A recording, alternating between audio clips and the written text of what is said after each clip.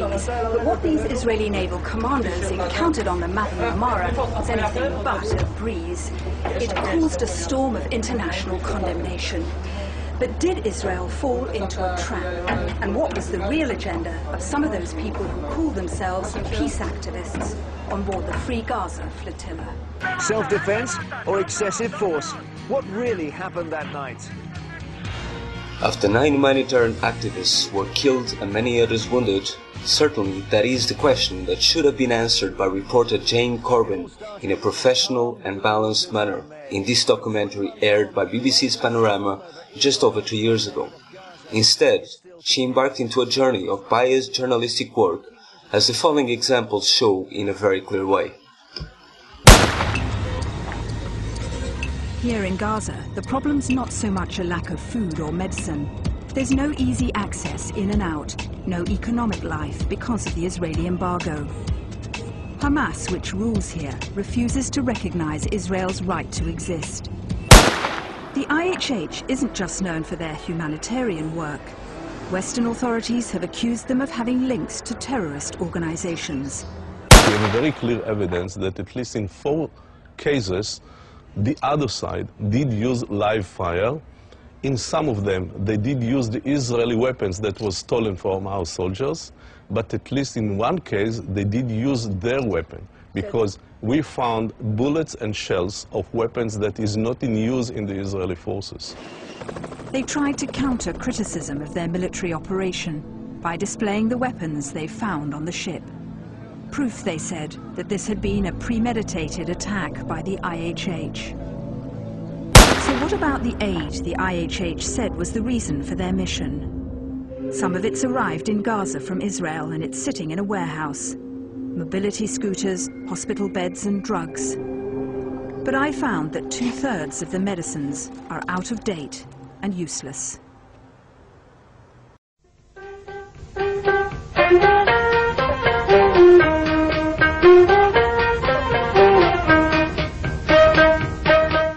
Probably about right.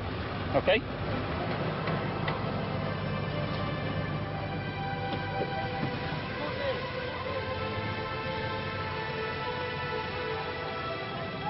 For the troops, it's a routine tour of the city, but for Samira, it's stepping into the abyss. You get some more guys, just stick what these guys say, yeah, or what I say. Don't worry, we don't get to the top.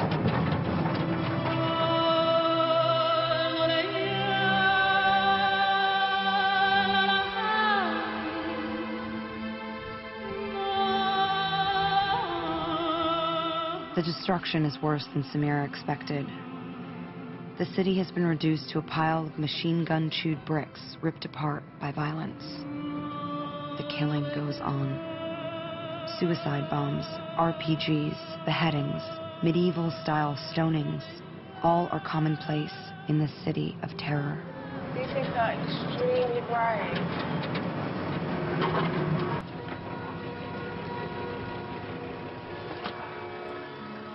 It would be hard to believe that the BBC would go to the extent of creating a script for this dramatization of reality that they dared to call documentary. They wouldn't need to do so. The simple fact of putting a young lady in such a hostile environment would surely guarantee the producer the desired result of drama and tears required to move even the coldest soul in Britain. The reality of Somalia we all know too well. It does not need to be highlighted by the cry of a young model that is suddenly confronting a reality too cruel even for our own imagination. To gain any credibility, this failed documentary surely needed a little bit less drama, and more was required to know about the reality of the situation that led to Somalia to be considered a failed state. But who really failed Somalia? If there was any honesty from BBC, that should be the #1 question to be asked. I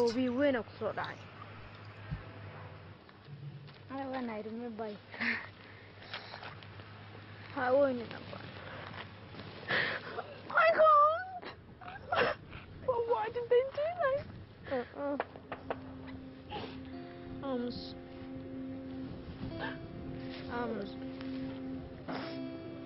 I thought that actually this is how my life would be if me and my family stayed, or whether I would be alive or dead.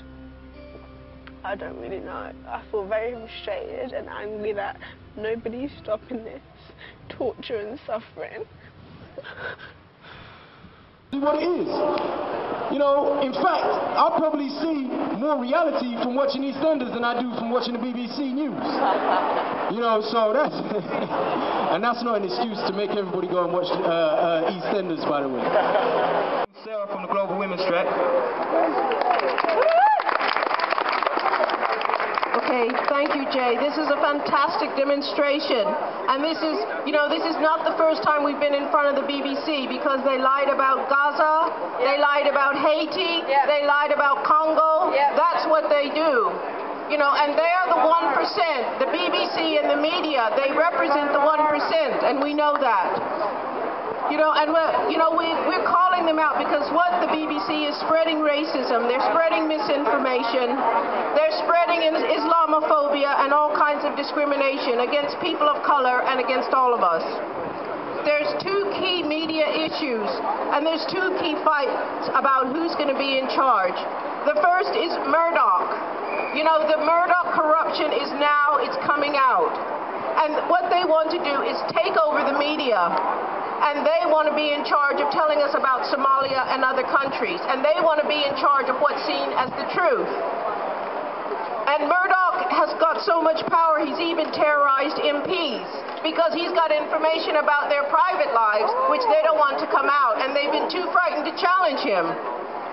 And he's also got the police in his pocket. And that corruption on the front page of The Guardian, there's a big story about the corruption and the rape by police, which we also want to call out. And the media is trying to tell us that what Africa needs is genetically modified crops. But we say no, and the African women say no. And the Indian women have burned hundreds of thousands of acres of genetically modified crops. You know, and the media has tried to tell us if we don't use chemicals, that's museum agriculture. Can you imagine that? They want to be in charge of whether or not we eat. So we have to go to them for seeds and for the basics of life. And we say no to that. And we're taking a lead from the African women because we know, even with the dearth of information, we know that the African women are fighting. African women grow 80% of the food that's eaten on the continent of Africa. They're the backbone of the movement. They ensure the survival of communities. But not only the media, but sometimes even our movements don't speak enough about that. And women are not getting the help they need. And I think when we start to look at women's work, we see that the movement is much bigger than it looks. There's really a lot of us out there. Okay, the next thing I wanted to say was just the second point is about WikiLeaks. WikiLeaks is, they're after Julian Assange and WikiLeaks. And they're using the charge of rape and sexual attacks. But we think that he should have a fair trial just like anyone else. And we know he's being targeted. He's being called an enemy of the state because he's released information that's been very helpful to our movements. And we know that the people accusing Julian Assange, we already know that they're guilty of genocide, rape, murder, starvation, plunder, and we want them brought to court first. Let's put them on trial first, and then we'll deal with Julian Assange after that. Okay, I wanted to underline Jay's point about the NGOs. The NGOs are hand in glove with the media, and the media often takes their information from the NGOs. The NGOs are tied up with the military, and we need more facts about that, because then we'll know exactly what they're up to. The same people who are attacking Somalia and Haiti and Congo and Iraq are also attacking us here. We remember Troy Davis. We remember Trayvon Martin. We remember Mark Duggan. And we remember Rodney King, who's being buried today. You know, and our sisters are there speaking at the funeral and speaking to the family to try to get out the truth about what's happened to Rodney King. Okay, so we have a lot to learn from each other. We have to confront the racism within the BBC and the misinformation. And we have to all be, we're all Somalians, we're all Haitians, we're all Palestinians, we're all Congolese, we're all Tamils, and that's the way that we can win. Thank you very much. Simply say, I am now going to an appointment with some other Africans. You should be having an issue. Focus. You should be. Thank you.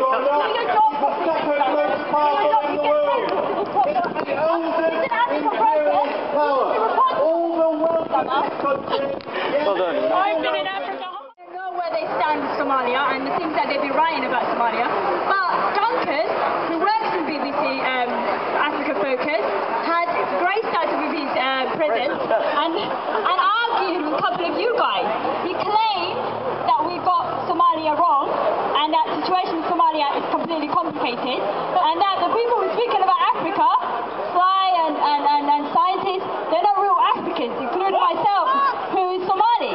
So I challenged him on that, and he claims his reason for that is that he lived and spent all his life in Africa. So therefore, someone who's like me, who was born there and still has strong links there, and set part of the campaign called Hands Up for Africa, he knows more about Somalia than I do. So he walked off and said, I'm going to go and meet with real Africans, because you guys are not real Africans. Anything that opposes what the BBC is portraying and pushing the narrative of the government, anyone who opposes that and challenges that is not real, and the stories are not real, and the people are not real. I mean, for him to tell me that I'm not real African, that kind of just sums up the BBC stands on everything, really, when it comes to these struggles and the people who come from these oppressed countries.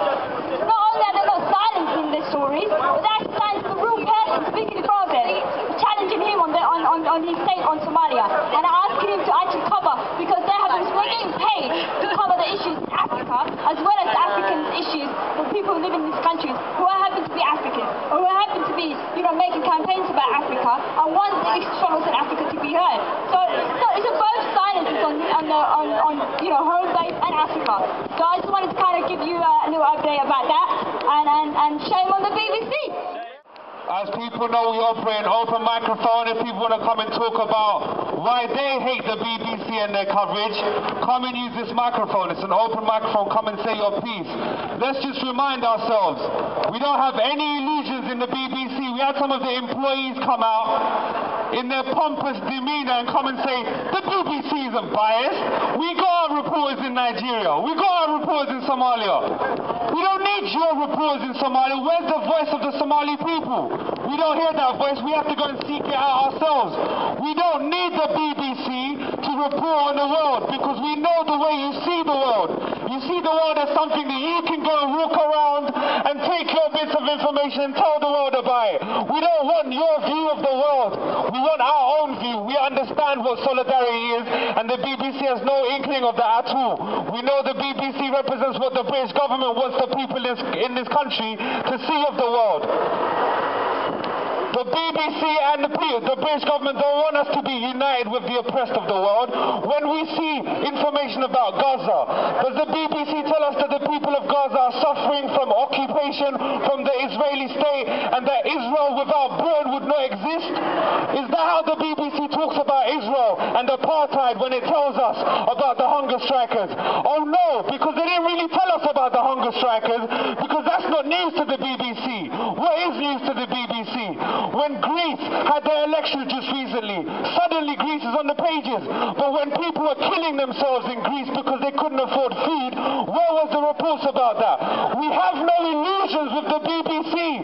Don't come here and try and tell us that you're not biased. We're not interested in whether you're biased or not. We don't want your information. We can tell our own story about the world. You don't understand Somalia, and you don't understand Nigeria, and you don't understand Congo, and you don't understand Palestine, but we do. You don't understand Venezuela, you don't understand Cuba, but we do, and we will tell our own story.